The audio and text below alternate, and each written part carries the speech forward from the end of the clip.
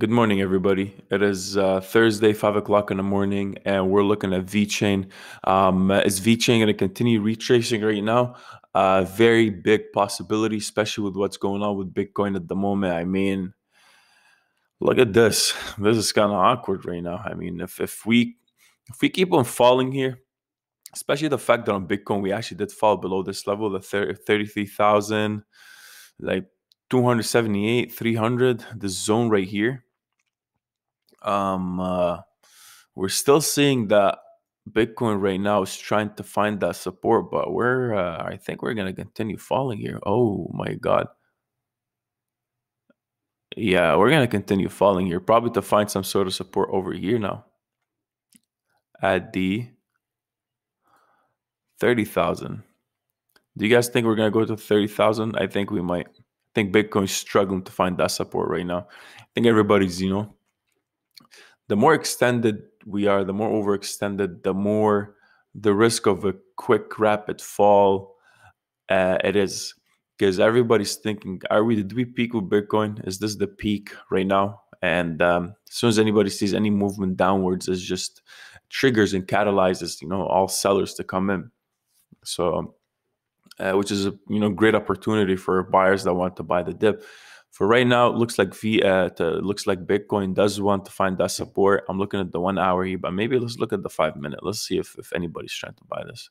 Yeah, no one's there. No signs of a could be this, but unless we see some sort of more buying power coming in at the 31,000, 32,000 region, we're not looking so good here. So let's see what happens here. I think if we don't find that support, then with VeChain over here, VeChain is going to start to struggle too, which we did obviously see that happen. So let's look at the 1 hour maybe here. So we clearly found that resistance at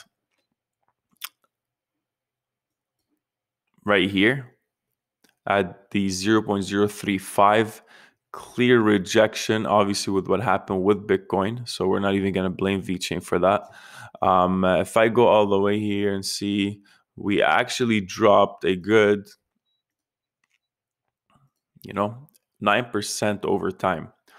And if I'm looking at the 1 hour, we're looking that as soon as we found support at the 100 EMA on the 1 hour, we did shoot up, and then we went sideways until we met it again. We did go again up all the way to the 0.035, and now we're getting to that region again. So I do suspect that if Bitcoin keeps on either dropping down or finding, because this is what happened, right? Even when Bitcoin was all the way up top going sideways, VeChain started to pump on its own. So a lot of money was being transferred to VeChain. A lot of buyers were moving to VeChain, and what happened was that's when VeChain was doing its own thing.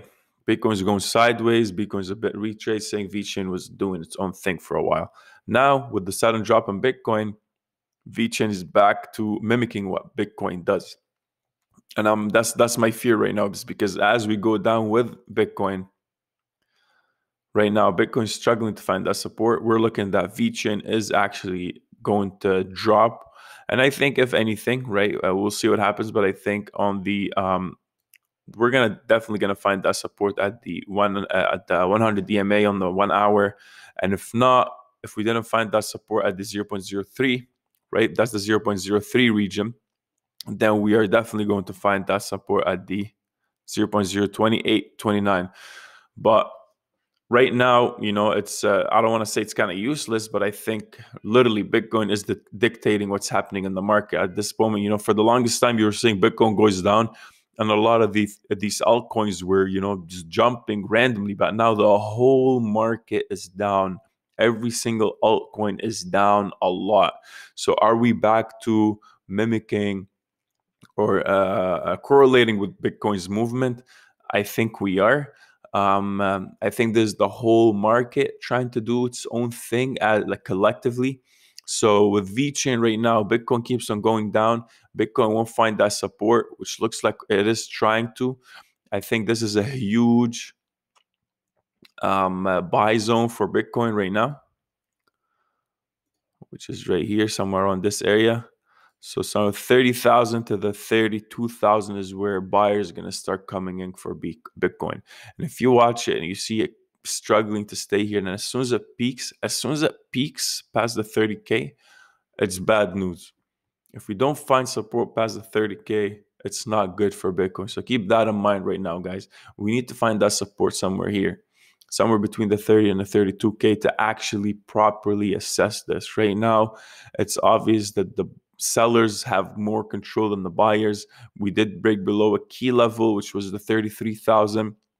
We broke above that literally like around 4, 5, 6 hours ago, and there's no signs of support being held right now. So same thing goes with VeChain. If we don't find that support here at the 100 EMA, which is a 0.03, and we peak past that, then we're definitely going to the 0.028. And from there, I mean, as soon as you pass through, you break below a significant resistance like this, right? This is supposed to be a buy zone right now. For VeChain, this is a buy zone. This area over here, literally anything above the 30 is a buy zone. And even if we break below it, people want to buy in. Whoever missed on this breakout is trying to buy in at this level. And as the 1 hour chart between the 100 and 200, I think VeChain is actually going to go somewhere here between the 28 and the 30. And that's where buyers want to come in. That's granted that Bitcoin also finds that support between the 30,000 and 31,000. So keep that in mind.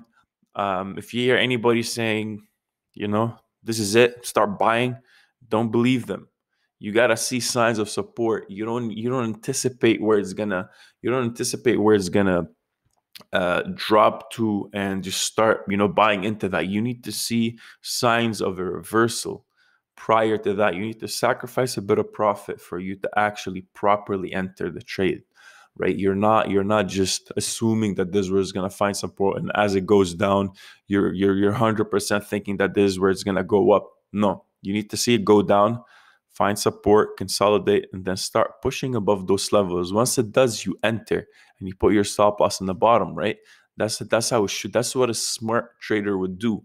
You should be patient, and you should actually see how things develop. Definitely don't just if you're thinking let's say right now, if we're thinking that's going to find support at 0.028, right? Exactly at this line, while it's going down over here,